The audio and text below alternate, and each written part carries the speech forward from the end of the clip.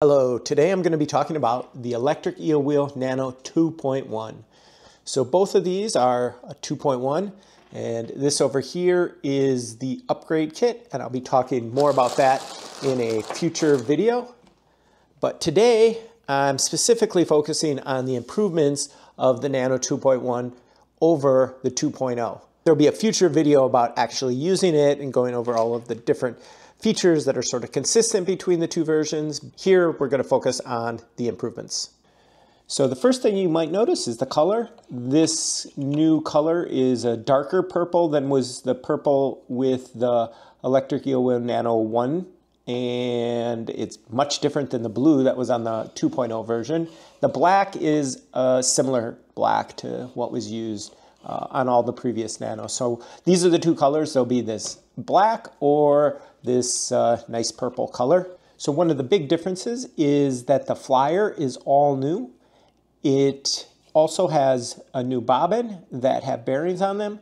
And the reason that a new flyer and bobbin combination were introduced here is to basically help with improving tension and making sure it's very consistent and has a good uptake. For the testing we've done so far, it is much better than the tensioning system on the Nano 2.0. So I think this is probably the biggest improvement. Along with that is we're now using a spring here for the tension and a string. In the parts pack, I'm going to be including 3 different types of string. So this one is a little bit, it's sort of like a nylon cord. Then we've got a cotton string that's similar to what was on the electric eel wheel 6. And then I've got a finer string. And I'm not probably going to be including these in all the batches of the Nano 2.1, but I wanted to include it in the first batch so I can get some feedback, and then perhaps include 2 different strings in the future instead of 3 different strings. So the point of that is people can try different strings and definitely give me feedback when you get it on which string you prefer. I put my favorite string on by default, which is this nylon cord, which I think works really well. With these new flyers, I made new hooks, and I think these are my favorite hooks that I've ever included on an e-spinner. So they just slide really nicely, pretty easily, but not so easy that they're going to, bounce around when you're spinning yarn. So I really like the new hook system. The way the flyer comes off is very similar to past versions. So you just take the tension string and drive belt off, and then it slides off.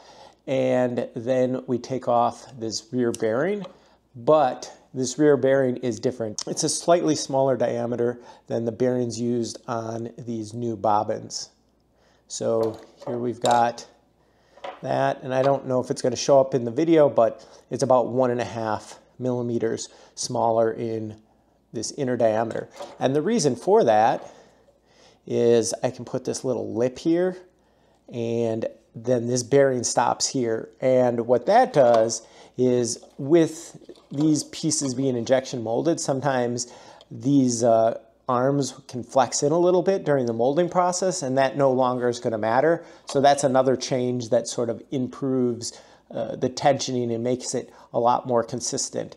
You'll also notice that there's these O-rings on the spindle here, and the reason for those O-rings is to hold the bearing and the bearings for the bobbin in place, so there's no more rattling, and that just makes everything quieter and a lot smoother. So I can demonstrate that. We'll power on the Nano and show you how that sounds now.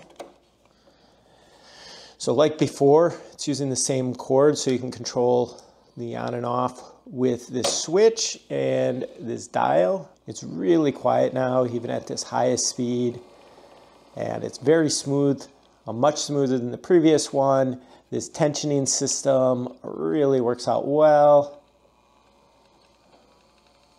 So you can really adjust the tension precisely, and like I said, this little switch here, turn it on and off. You've got the speed control over here, your direction, just like on the previous one. Let me slow it down so you can see it. We've got a Z twist now, and if I switch that, we've got an S twist. So all of that portion works the same. In fact, the electronics are the same as the previous version, as is the motor. I was very happy with those things. So all of that is working great, just like it did on the previous version. We've just got a lot better tensioning system. As for all the different parts, this is the bag with power supply. So you've got the cord that goes into the wall along with an extension cord, as well as the USB power switch there. You get 6 bobbins, so a bag full of bobbins. I'll talk a little bit more about the bobbins since those have changed. So now the bobbins all have bearings in them, and they just screw together like this. So you've got your flat pack bobbins, and they work pretty similar to the electric EOWheel 6 bobbins. It's just, you know, they're a quarter the size. These hold about 2 ounces on a bobbin. So they're nice, and they flat pack for easy transport.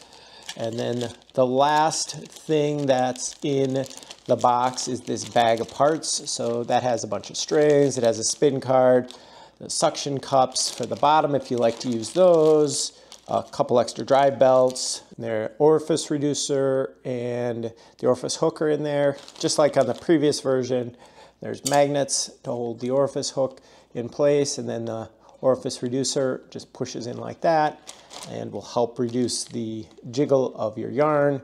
If you're spinning fine yarns, that's a nice thing to use. The one other thing I realized I forgot to mention is that the flyer arms, and specifically this orifice hole here, is now, all of this part is molded out of glass reinforced nylon, which will reduce the wear from string when going through these different holes here, and make sure that this piece holds up a lot better than the Nano 2 did. If you've got any other questions about this version, definitely leave them in the comments and I'll do my best to answer them. Thanks for watching.